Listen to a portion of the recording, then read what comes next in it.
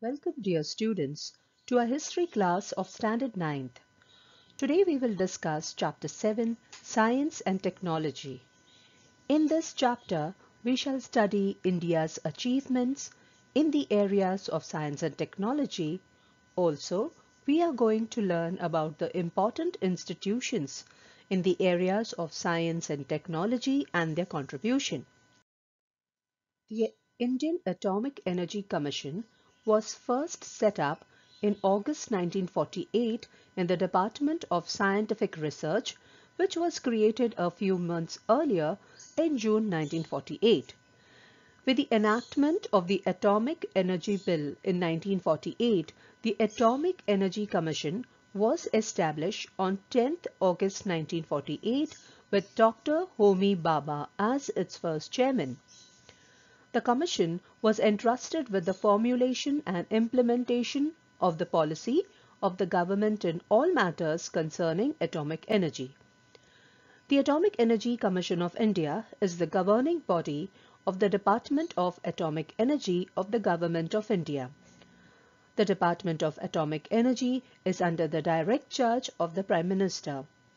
The functions of the Atomic Energy Commission are to organize research in atomic science in the country, to train atomic scientists in the country, to promote nuclear research in Commission's own laboratories in India, to undertake prospecting of atomic minerals in India, and to extract such minerals for use on industrial scale.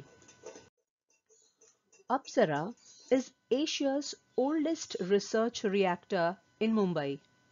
Apsara, in addition to being the first nuclear research reactor in India that reached criticality on August 4, 1956, was also the first in Asia.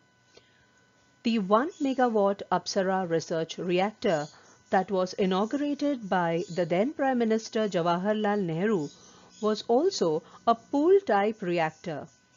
Tarapur Atomic Power Station is located in Tarapur, Palghar, India in 1969. It was the first commercial nuclear power station built in India. Indira Gandhi Centre for Atomic Research is one of India's premier nuclear research centres. It is the second largest establishment of the Department of Atomic Energy next to Bhabha Atomic Research Centre located at Kalpakam, 80 kilometers south of Chennai. It was established in 1971 as an exclusive centre dedicated to the pursuit of fast reactor science and technology due to the vision of Dr. Vikram Sarabhai. Originally, it was called as Reactor Research Centre. It was renamed as Indira Gandhi Centre for Atomic Research by the then Prime Minister of India, Rajiv Gandhi, in December 18, 1985. The centre is engaged in broad-based multidisciplinary program of scientific research and advanced engineering directed towards the development of fast breeder reactor technology in India. Heavy Water Board is a constituent unit under the Department of Atomic Energy in the Government of India. The organization is primarily responsible for the production of heavy water, which is used as a moderator and coolant in nuclear power as well as research reactors. Other than heavy water, the Heavy Water Board is also engaged with production of nuclear-grade solvents and extraction of rare materials. India is one of the largest manufacturers of heavy water in the world. Factories manufacturing the heavy water needed for the generation of atomic power was set up at Vadodara, Talcher, Tuticorin, Kota, etc. The Dhruva reactor is India's largest nuclear reactor research reactor. It was the first nuclear reactor in Asia proper. Located in the Mumbai suburb of Trombay at the Bhabha Atomic Research Centre, it is India's primary generator of weapons-grade plutonium bearing spent fuel for its nuclear weapons program. Originally named the R5, this open-pool reactor first went critical on 8 August 1985 after 10 years of construction. However, the unit did not attain full power until 1988. Indian scientists have achieved major landmark in atomic energy program with Dhruva. Dhruva would be the largest research reactor in the world. Dhruva will also provide radiostabs that will have uses in industry and biotechnology. The Nuclear Power Corporation of India Limited is an Indian public sector undertaking based in Mumbai, Maharashtra. It is wholly owned by the Government of India and is responsible for the generation of nuclear power for electricity. The Nuclear Power Corporation of India Limited is administered by the Department of Atomic Energy. India started its own nuclear program in 1944 when Homi Jahangir Baba founded the Tata Institute of Fundamental Research. Physicist Raja Ramanna and Dr. Homi Setna played an essential role in nuclear weapons technology research. Dr. Raja Ramanna expanded and supervised scientific research on nuclear weapons and was the first directing officer of the small team of scientists that supervised and carried out the test. Operation Smiling Buddha was the assigned code name of India's first successful nuclear bomb test on 18th May 1974. The bomb was detonated on the Army base Pokhran test range in Rajasthan by the Indian Army under the supervision of several key Indian generals. Indira Gandhi, the then Prime Minister of India, saw a massive rise in popularity following this test. The reason why India took this decision was China's nuclear capability and Pakistan's desperate efforts to acquire nuclear weapons with China's help. The Pokhran II tests were a series of 5 nuclear bomb test explosions conducted by India at the Indian Army Pokhran's test range in May 1998. It was the second instance of nuclear testing conducted by India. The test achieved their major objective of giving India the capability to build fission and thermonuclear weapons with yields up to 200 kilotons.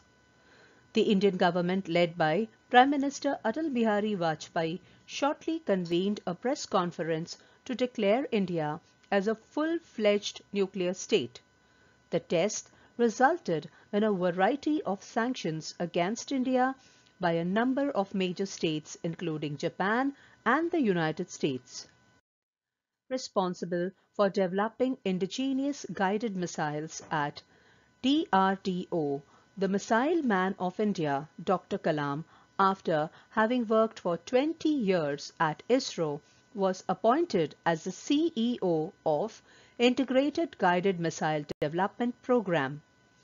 Abdul Kalam was an Indian aerospace scientist who served as the 11th President of India from 2002 to 2007. Dr. APJ Abdul Kalam was the head of India's 2 largest science research agencies, the Defence Research and Development Organization and the Indian Space Research Organization. Dr. Kalam is credited for developing and operating work of Agni and Prithvi, the indigenous guided missiles. Dr. APJ Abdul Kalam was also called the Missile Man of India for his work on Agni and Prithvi. He thus came to be known as the Missile Man of India for his work on the development of ballistic missile and launch vehicle technology. Prithvi is India's first made in India and made by India ballistic missile. In 1983, India launched the Integrated Guided Missile Development Program to indigenously research and develop a wide variety of missiles. The program overseen by the Defense Research and Development Organization, proceeded under the leadership of former President APJ Abdul Kalam. In 1988, India test-fired its first homemade ballistic missile, the Prithvi 1. Since then, India has developed three versions of Prithvi. Prithvi is a tactical surface-to-surface, short-range ballistic missile developed by Defense Research and Development Organization of India. It is deployed by India's Strategic Forces Command. The Prithvi missile project encompassed developing three variants for use by the Indian Army, Indian Air Force and the Indian Navy. Scientists say Prithvi, India's first surface-to-surface missile, is more lethal than all its international contemporaries. The Agni missile is a family of medium to intercontinental range ballistic missiles developed by India, named after one of the five elements of nature. Agni missiles are long-range nuclear weapons capable surface-to-surface ballistic missiles. The first missile of the series, Agni 1, was developed under the Integrated Guided Missile Development Program and tested in 1989. According to DRDO, the Agni P is a two-stage canisterized solid propellant ballistic missile with dual redundant navigation and guidance system. In simple terms, canisterization of missiles reduces the time required to launch the missile while improving its storage and mobility.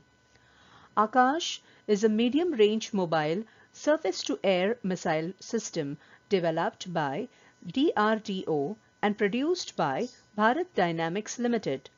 The Akash missiles can target aircraft up to 50 to 80 kilometers away at an altitude up to 18,000 meters.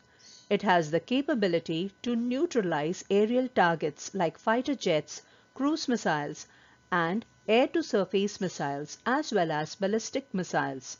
It is an operational service with the Indian Army and the Indian Air Force.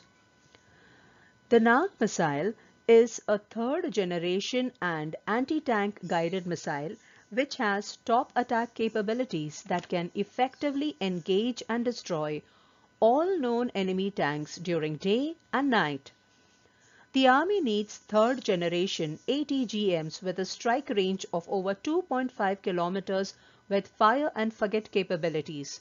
The Nag missile, also called Prospina for the land attack version, is an Indian third-generation all-weather fire and forget lock-on after launch anti-tank guided missile with an operational range of 500 meter to 20 kilometer.